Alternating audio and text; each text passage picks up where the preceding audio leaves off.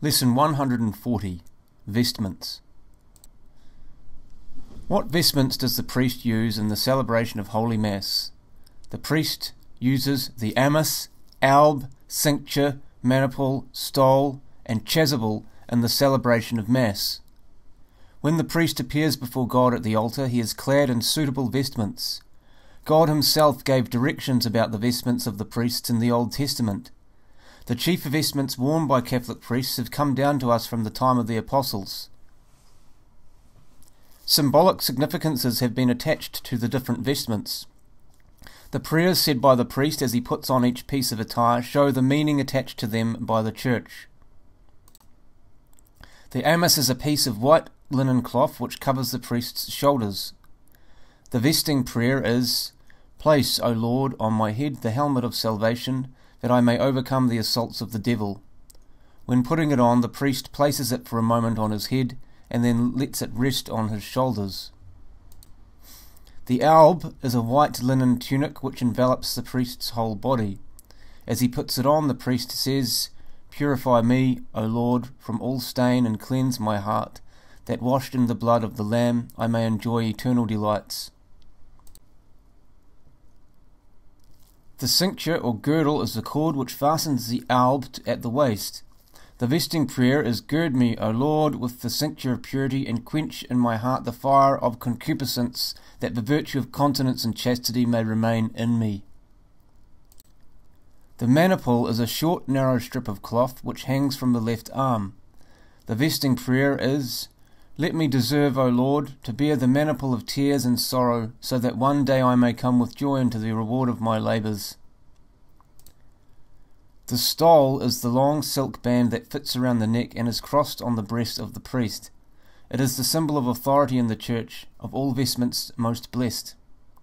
The vesting prayer is, "Restore to me, O Lord, the state of immortality, which was lost to me by my first parents, and although unworthy to approach thy sacred mysteries, grant me nevertheless eternal joy."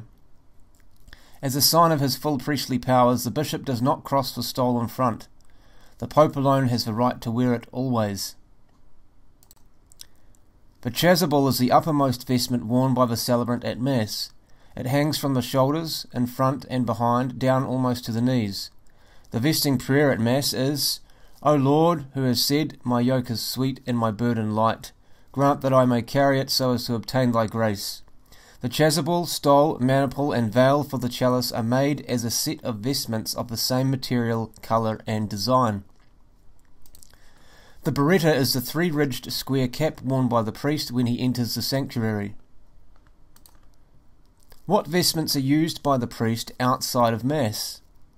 Outside of Mass, the priest uses the cassock or soutane, the cope, the surplice, and the humeral veil. The cassock or soutane is the principal vestment used by ecclesiastics. It is a robe reaching down to the feet, buttoned in front. For priests it is black, for bishops violet, for cardinals red, and for the Pope white. In some countries, ecclesiastics go everywhere in their cassocks. The surplice is a short alb used by the priest outside of Mass when he preaches, joins a procession, etc. At High Mass, the deacon wears a special vestment called dalmatic, and the subdeacon a tunicle. The cope is a mantle used for benediction, processions, and other occasions. When a priest dies, he is buried dressed in his cassock and surplice and with the purple stole, the badge of his priesthood. In complete purple vestments he lies in dignity. The humeral veil is the long silk cloth used by the priest when carrying the Blessed Sacrament and giving benediction. Some of the vestments, such as the amice, alb, surplice, and benediction veil, are always white. The stole for hearing confessions is always purple. Catholics spend a great deal of care and money on sacred vessels, vestments, and furnishings for the altar, because it is only right to give what is most precious and beautiful for the service of God. Nothing is too good for the Lord of heaven and earth. The beauty of God's house always impresses the beholder and helps devotion. Some worldly-minded people are prone to ask, to what purpose is this waste, when they see how much care and money Catholics spend on sacred vessels, vestments, and church ornaments. Let us remember what Judas asked